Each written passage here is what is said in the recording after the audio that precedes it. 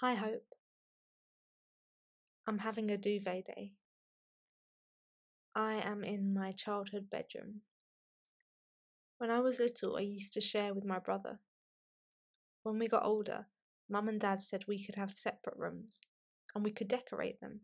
But remember, we'd have to be sure about our choices because we'd be living with them for a while.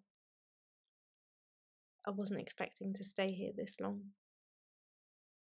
But here I am, curled up under a blanket made by my grandma, a kaleidoscope of colours. I've been thinking, and I can't remember when it was that I started drifting apart from you. To keep in touch with someone like you takes a lot of guts, actually. It's so easy to sink into the arms of cynicism. About that. It was an intense fling and I regret it. It was your cousin, wishful thinking, who introduced us, actually. Is it annoying when people call her by your name? My grandma does that with me, my cousin, and my brother. I don't know how. I'm the only girl.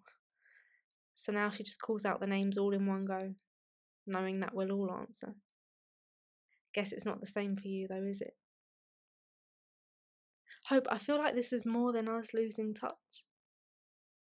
I feel like you've left me behind. So I'm trying to remember all the times that you were there for me, in the hope that they inspire you to come back.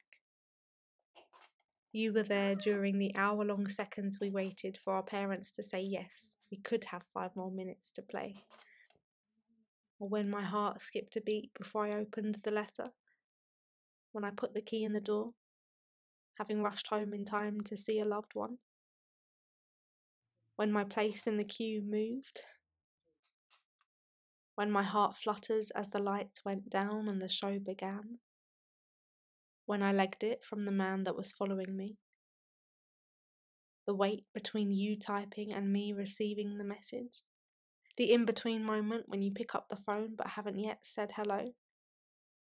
The crossed fingers as I glance at that one grey cloud that's threatening to burst. Maybe these things are small and silly, a bit like me. I know you aren't here right now, Hope. It's just me under the blanket. But I think I'll stay here, where it's cosy and warm and safe, just in case you decide to show up.